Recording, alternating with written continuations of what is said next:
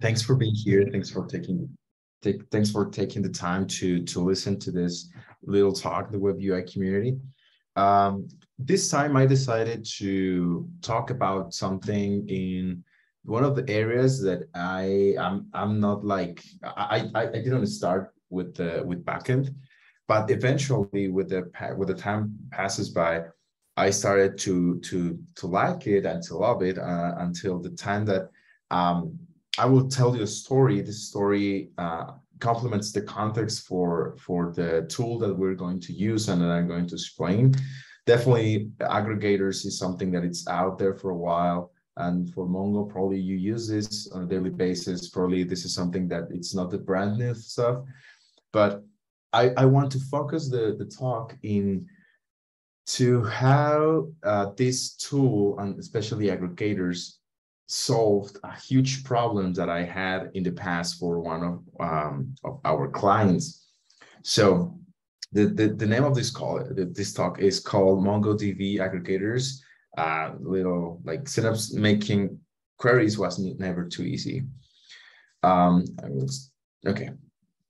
So this is what we're going to say.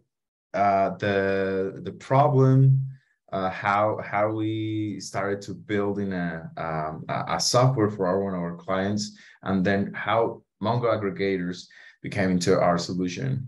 And also, I will share some code that I have. I rebuild the code for the presentation.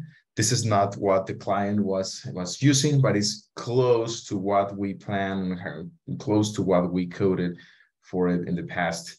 And we can also create some simple queries using the MongoDB engine, just to demonstrate a little bit further about how the aggregators are working. So in the past, when I was working for another company, small company, I was allocated to a client that they had like this big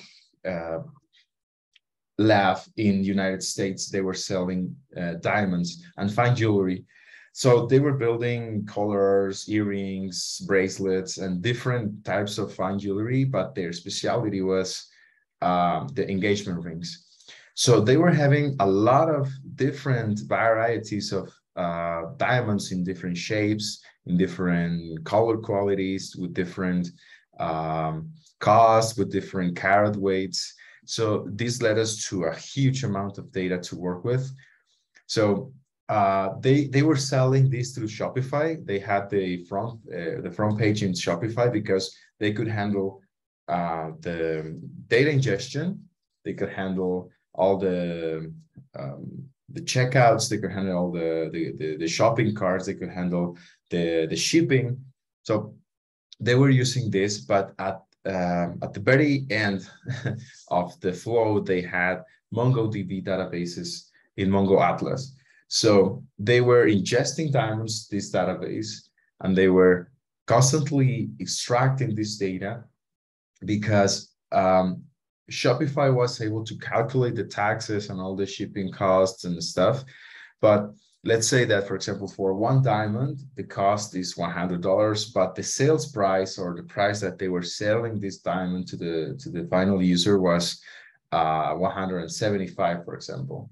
So they had certain business rules that they were changing over the time that forced the flow of the company to have the database like as it is, like a raw database of data of this collection of all the diamonds without the final stuff that they were adding in Shopify. So in one meeting, they decided to implement new stuff and new features to the web page. So they checked out in the market in the marketing like case study that their customers were constantly not aware of this, all the capabilities and all the features of a single diamond. So they saw that they were buying diamonds or buying an engagement ring or earrings or something, but definitely there were more diamonds that they were like better or they were cheaper, or they had like better features or better capabilities than the one that the people were buying. So they decided to create a diamond recommendator. When you led it to the PDP page, this was like the idea to have a diamond recommendation widget with better price, improved color grade, improved clarity, with better carat width. So basically what they try to do is to, okay, so you're showing a diamond, you're showing something to the final user, but guess what? We have a better option for you to buy. We have better color, better stuff.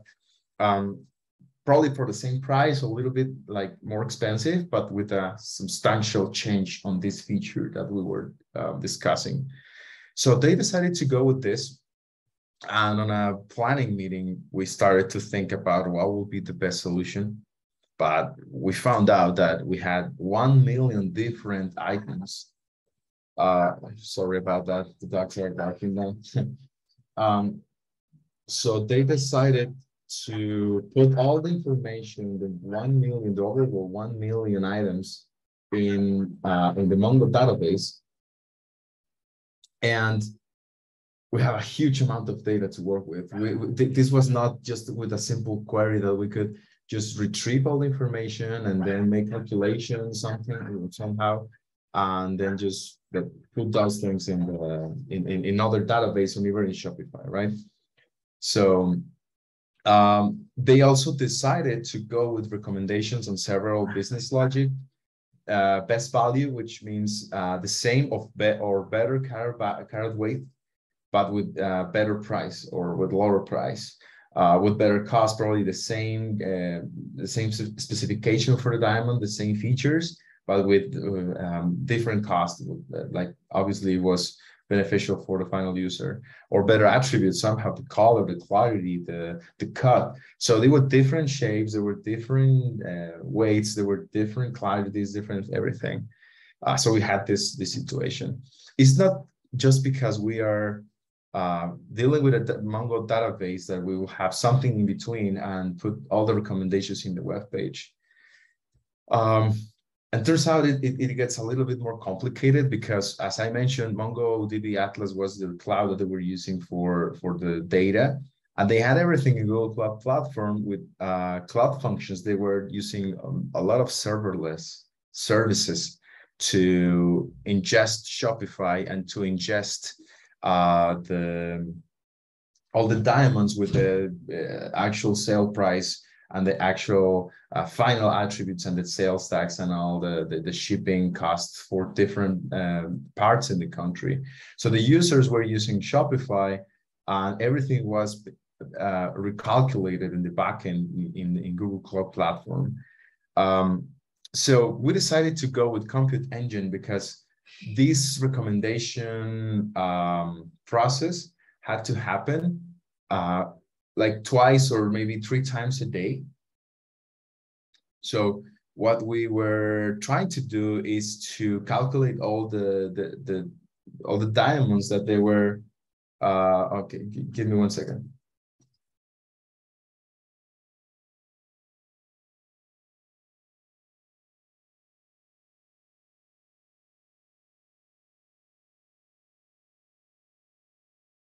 Sorry about that.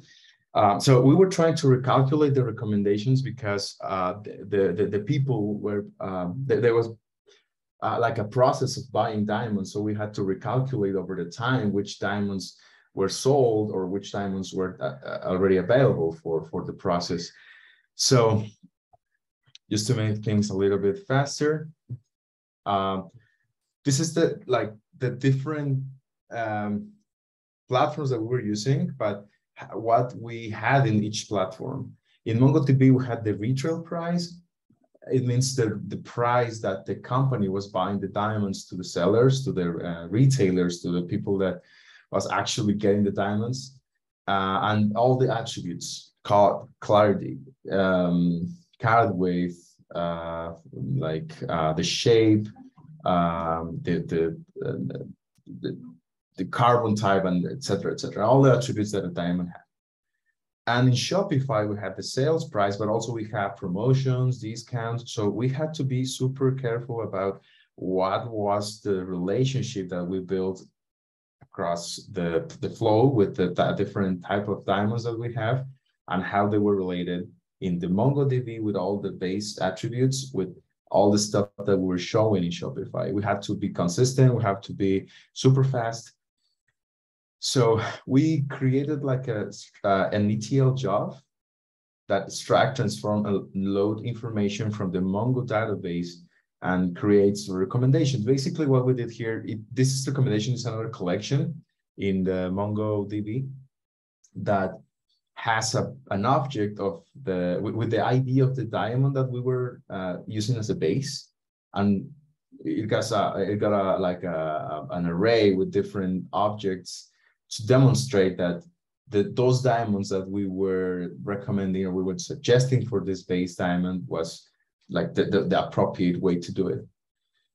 So what we did, because of how this platforms works, I won't be like in like super focused on details, because this is more like an architectural thing. But Shopify, when you want to like bring information from Shopify, you cannot just like use a REST API.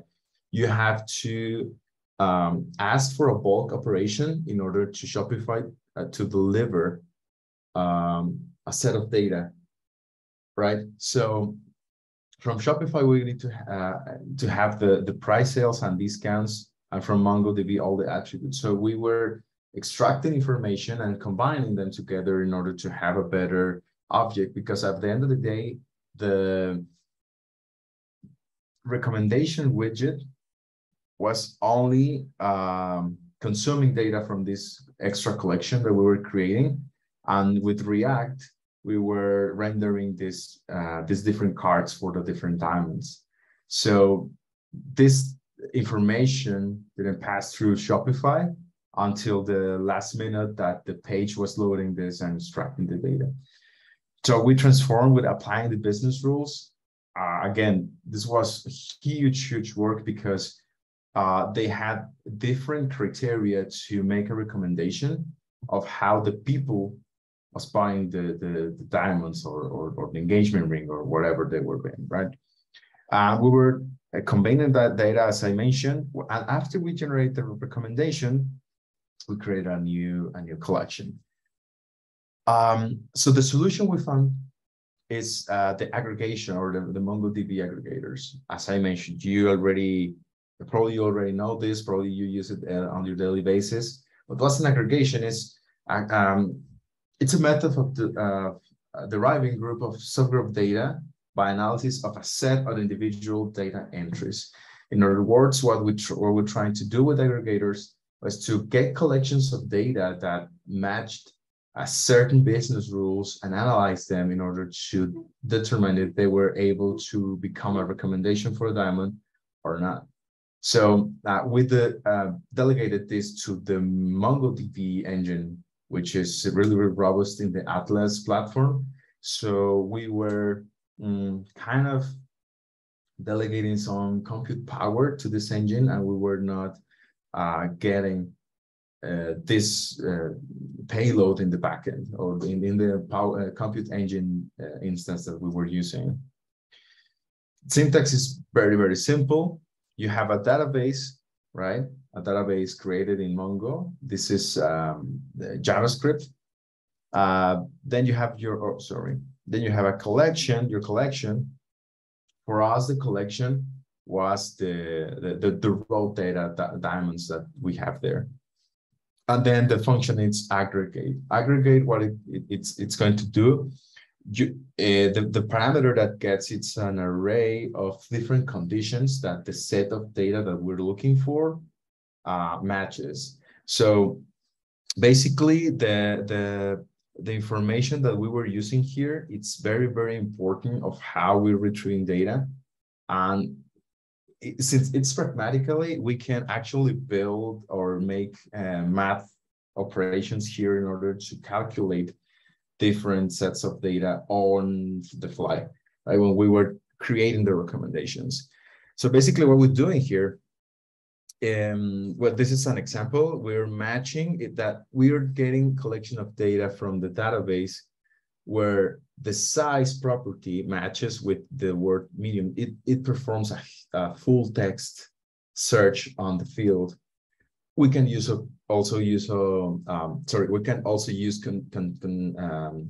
contains. We can use regular expressions. We can use a lot of development tools or feature syntax that we have for the language in order to create a more complex experience building these queries. We can also like group, we can project information, we can do a lot of stuff. I will explain a little bit and later. So the flow that we follow was, we created a bulk operations in Shopify to retrieve all the diamonds. So this represented a huge file of all the diamonds and the sales price that we have for the final user. Then we downloaded the file. Sorry, I got a mistake here. This is not CVS. It was a JSON-L file.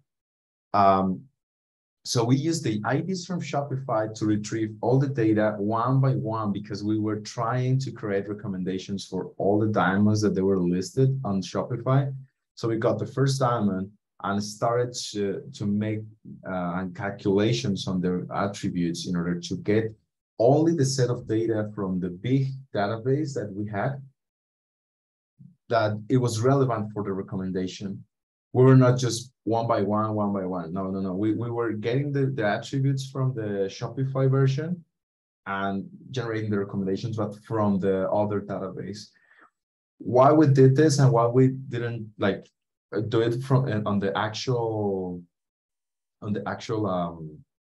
Shopify file or the Shopify database, because they were there was like this is something that I didn't understand in the very beginning, and it's kind of hard, but business had different margins. So they go like, okay, so diamonds from 1 carat to 3 carats will have a margin of 20%.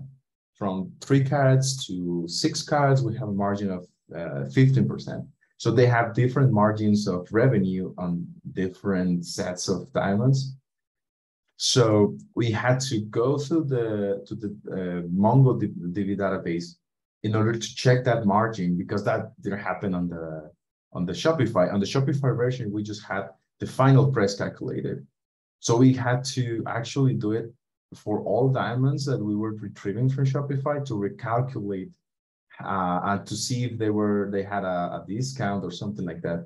So it was a little bit tricky to understand at the beginning. At the end of the day, it's just revenue, and it's just how they were selling this and how they were getting revenue from the items.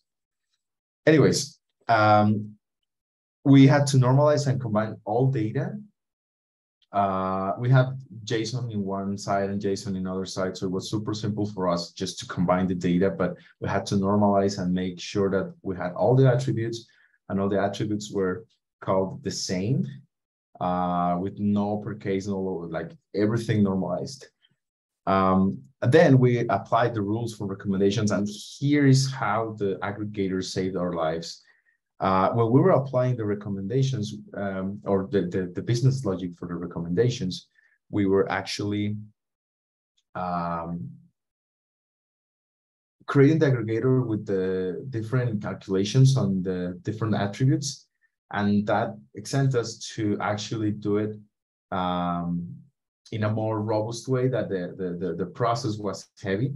So using Node.js, because it was written in JavaScript, using Node.js, we built some different instances of this, and we started to do pagination over the million of items that we have.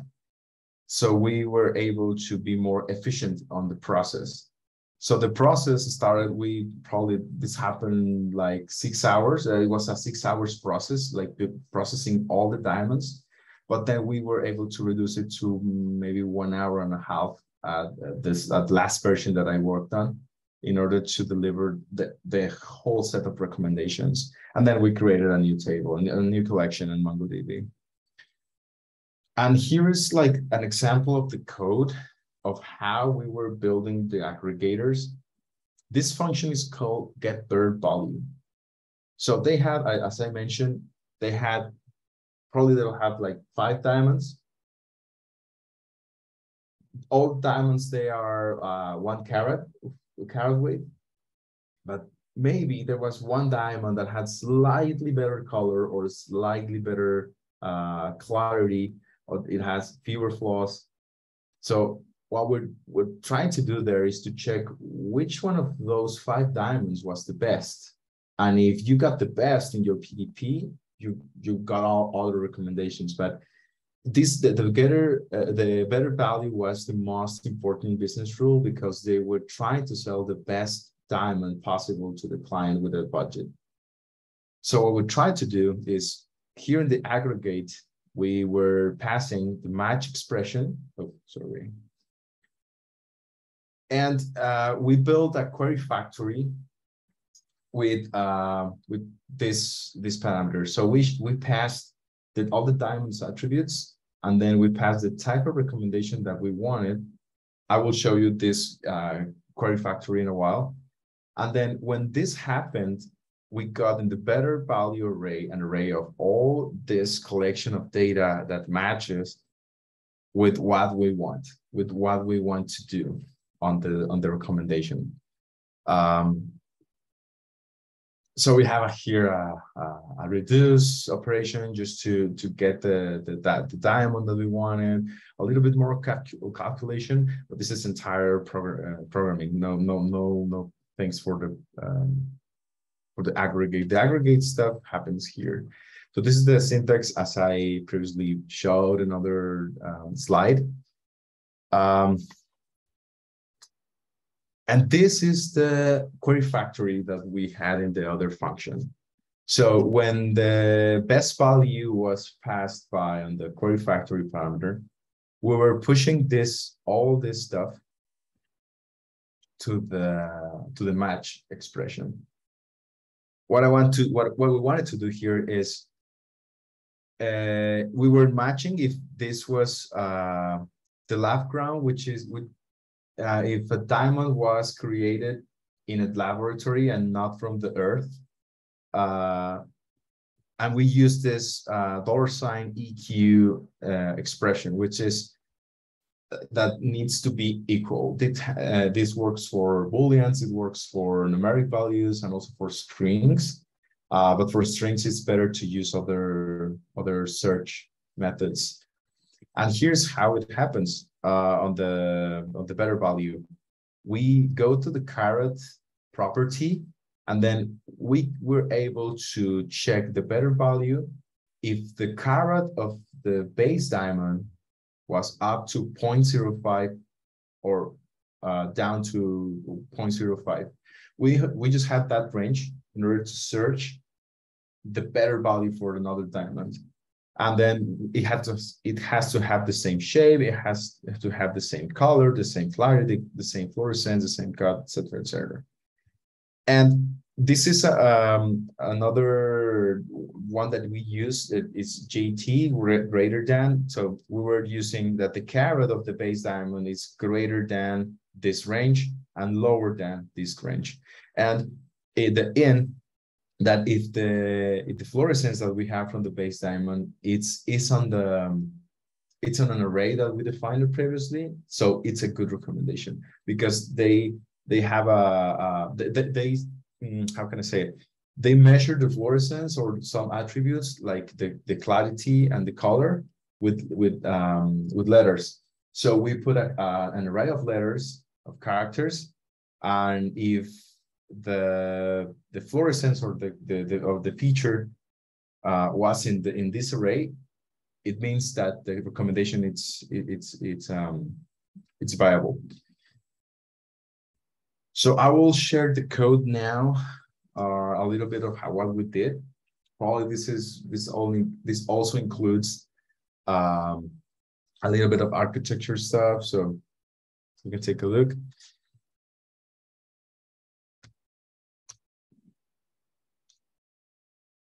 So I think you can see it, right?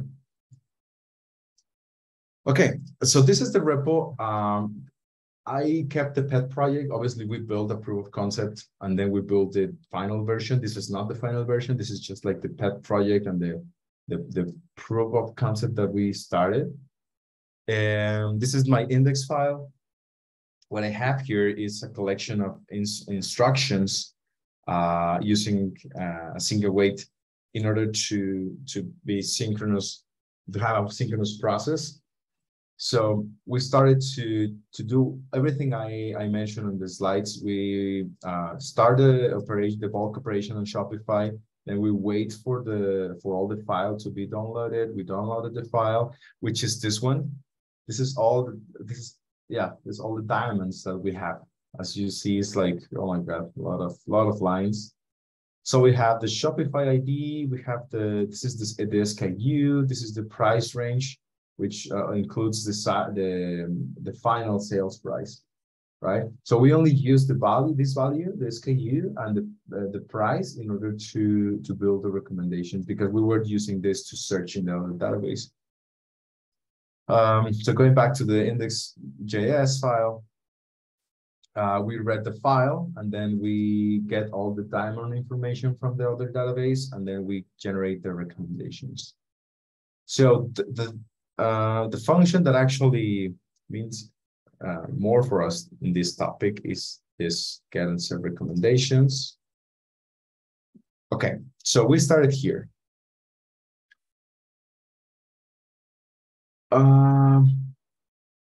We call the start function, which is this guy here. So as you can see here, we use a pagination in order to be able to process batches of information and not the whole 1 million of items. As I mentioned, this is a proof of concept. How we did it in the final version was we're building instances and we use threading in the Node.js to actually do it in a better way.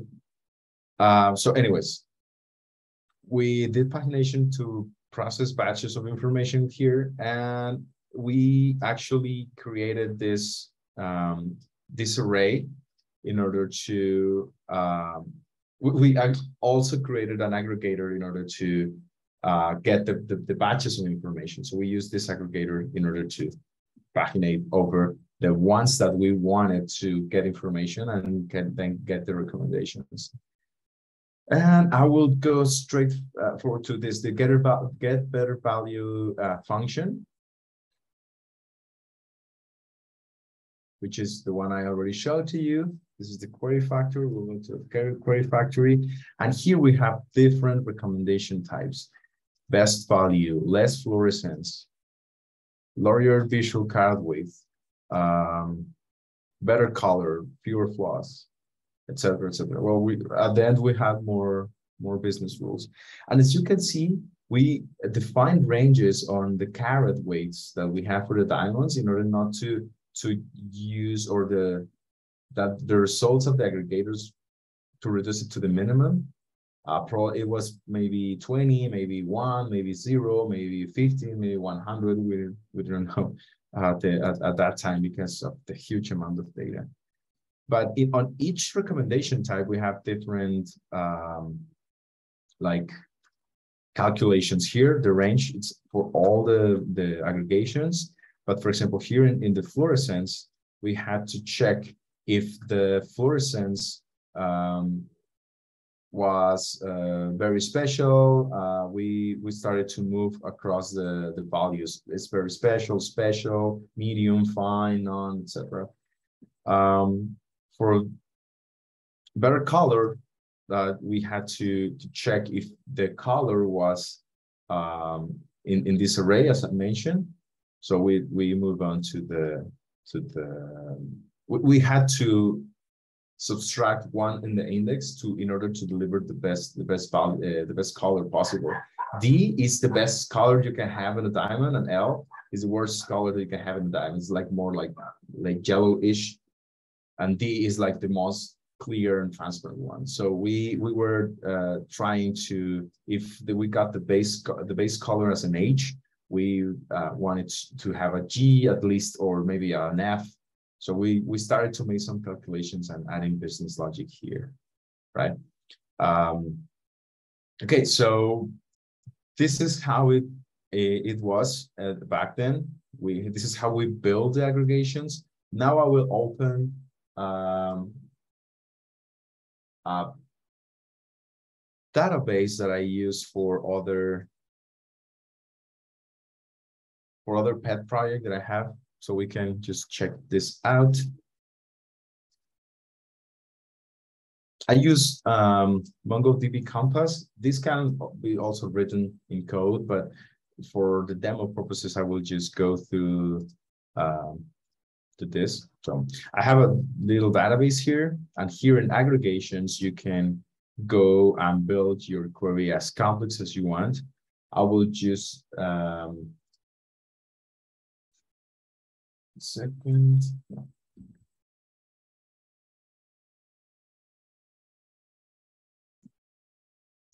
Yeah, I will just create an expression for you. So I will use the same expression I was using for matching something. I will go to the match expression, and then here we need to define expression, right?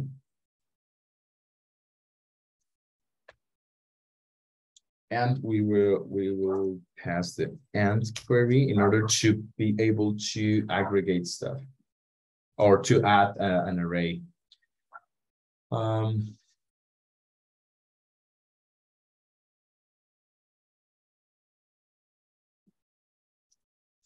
So I will use an array here with a collection of different conditions in order to match stuff.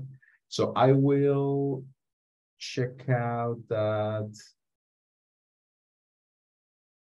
I will use this property here, which in English is state. I will check that we have some false. If not, I can just change here to false, a couple of them.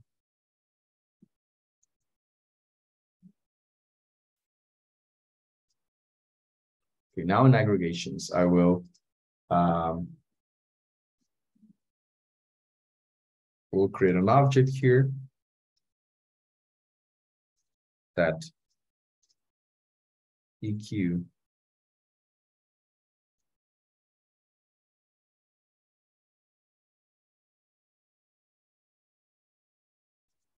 go.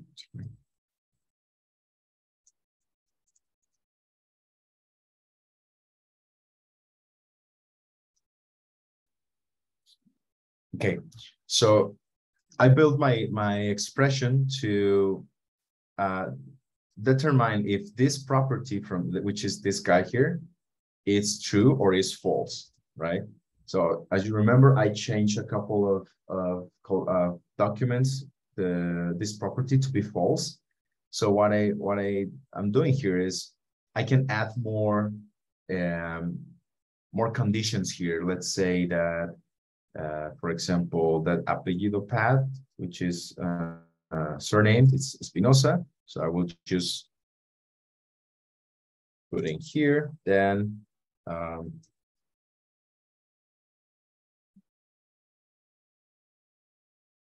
EQ.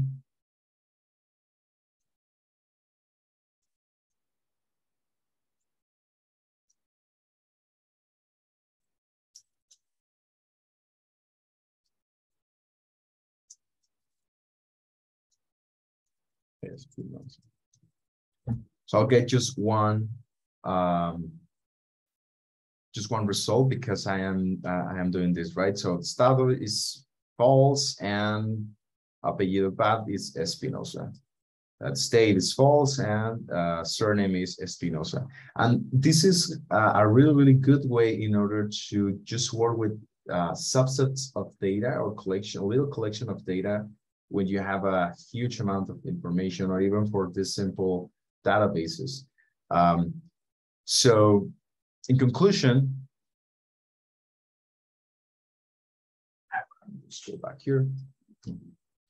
In conclusion, aggregators, it's a really, really simple way to perform queries. but this also gives you the capability to have a optimization on the process, and it matches with a lot of different processes to apply business rules. And this is how aggregators saved my life when I was working for this client. Thank you very much. This is all from my end. Questions, comments, please go ahead.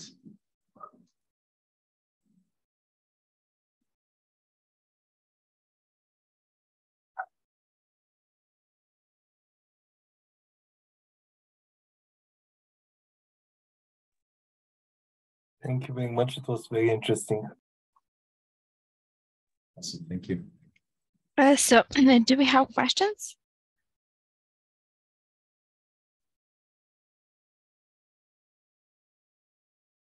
Well, if now, I presume we may come to finish our meeting. So, Daniel, thank you very much for your performance. Thank you, everyone, for joining us today, and hope to see you on our next events.